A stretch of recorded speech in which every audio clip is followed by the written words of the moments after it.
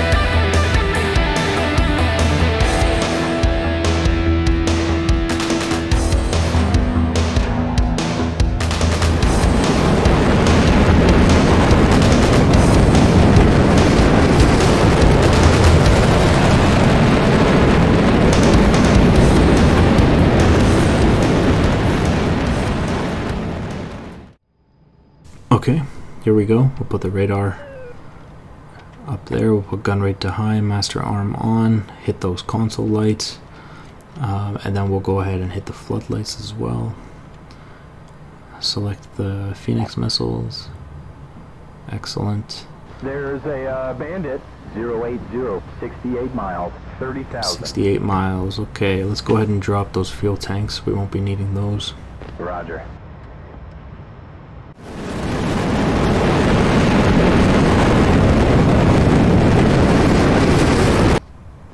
Are pickled. Thank you, Jester. Alright, so at this point we're just going to give them a Fox 3 at this range, TWS mode, and then we're going to enter the notch. Alright, let's do it. Fox 3.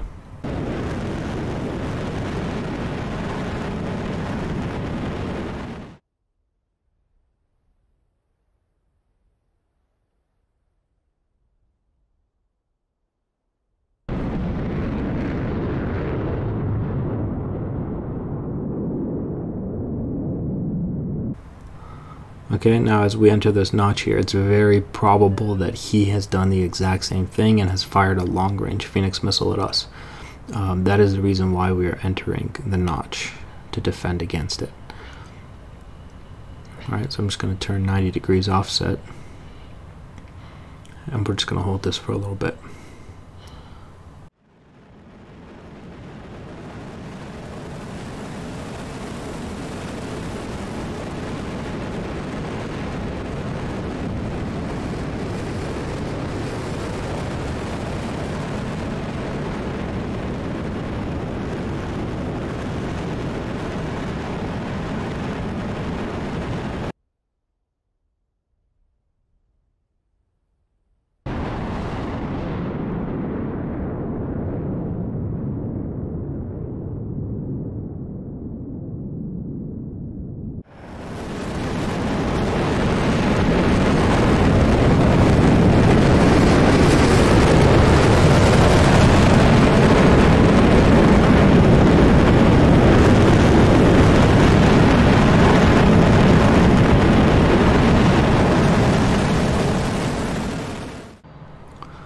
Now we did fire that missile in TWS mode, which means that he will not receive a launch notification for it right up until 15 seconds time of impact. At that point that missile will go pitbull, he will receive an RWR notification, and he will defend it.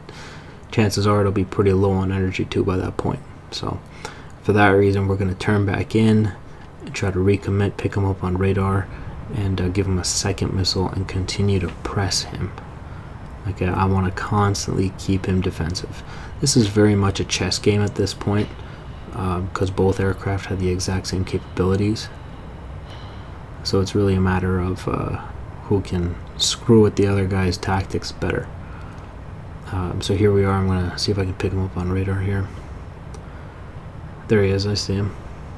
Slight bank to the right. Go ahead and give him Fox 3 again. Fox 3, there it goes. Okay, he's about 30. Here we go. 30 miles out. And we're going to re-enter the notch again. Picking up nails on the nose.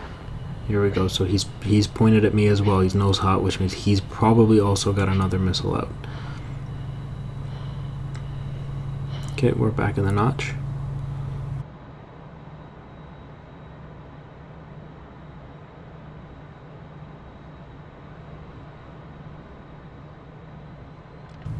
And so this is the third missile we're going to come in. He's going to be inside of 20 here.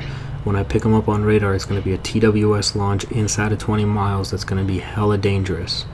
Okay, he is probably going to die from this launch if I can pick him up, and I have him. Here he is. Missile, 11 o'clock. Hot. Break right. Just outside of 20, maybe right on the cusp there. We're going to go into the notch here again. I got Fox 3 off on him. Re-enter the notch and defend. He's got missiles off on me. One of them picked me up. Here we go. No big deal. Keep it cool. Now he's locking us, 9 o'clock. Yep, I got it. Don't worry, Jester. I got it. Everything's fine. You got to keep your cool. I know it's hard with a 135-pound high explosive missile coming at you at Mach 5, but you're no good to anyone if you're freaking out. So just keep your cool.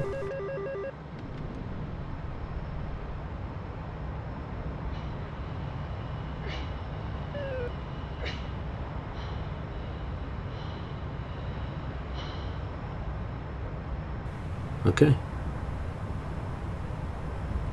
Pretty sure I splashed him.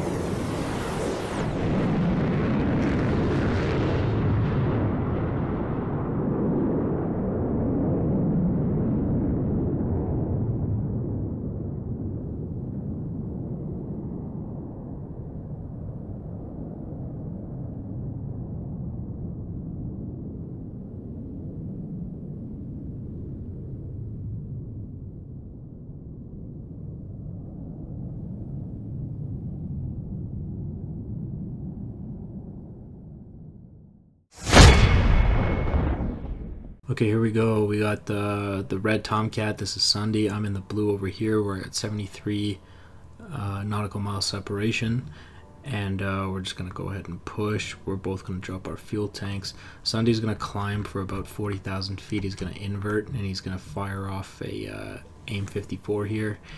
And what he's just trying to do is add a little bit of extra distance to his missile by lofting it. You can see the missile's already helping him out. It's going to climb on its own.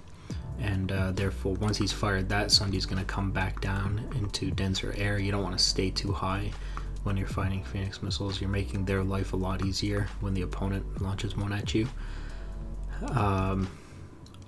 So he's going to come back down into denser air a little bit, just so once he gets a missile notification, he can defend easier.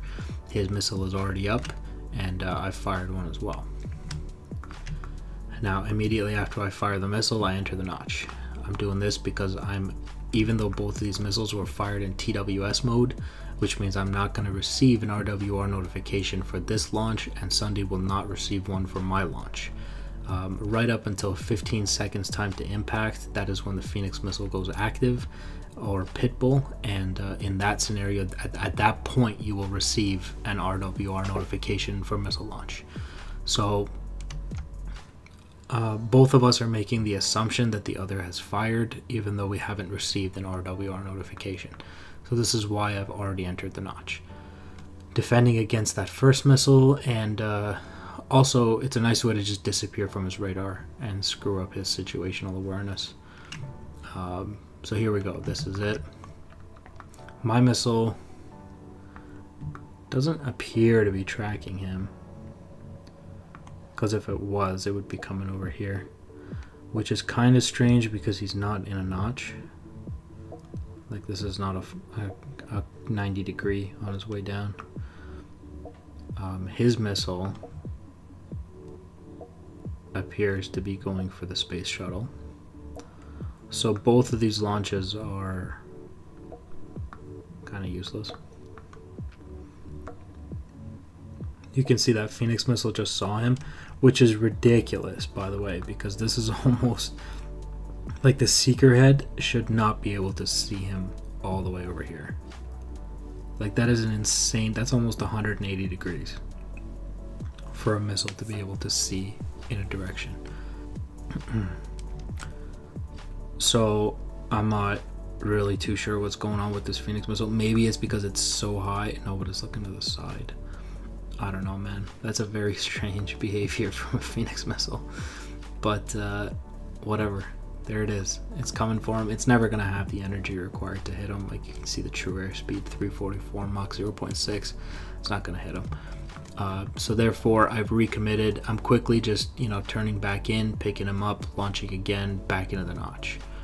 Okay, and every time I'm going back to the notch, I'm just assuming he's fired another one, because when I come out of the notch, he should be able to pick me up on radar.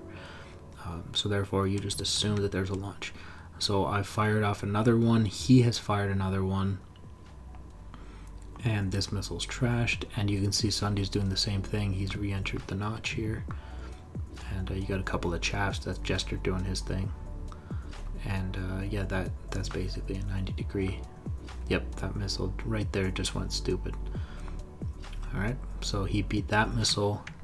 I recommitted again, fired off a third missile, and the range is what starts to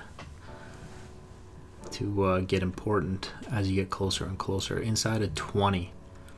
Okay, if you TWS lock a guy with a Phoenix missile at 20 nautical miles, the chances are pretty high you're going to hit him, because it's going to get there with a lot of energy and he's not going to have a lot of reaction time. Alright, so anyway, here I am back in the notch here, trying to notch against that missile. Right there. I don't even think I was in a notch there, but that missile just went for chaff anyway. So, we'll take it. Next, we have my missile. So this was my missile that was fired at about 20 nautical miles. And so that missile is the one that actually hits him. And it's about Mach 2.1. Hits him right in the face too. But here's the thing. TAC view registers him as dead. But watch what happens here. He still has power, so he manages to launch a bunch of Aim-54s in Pitbull. Or sorry, in Mad Dog. And Mad Dog just means that those missiles, they don't have aircraft radar guidance, they're just on their own. And he's fired them like this. If I was somewhere over here, I would be in big trouble. Like, they would probably see me.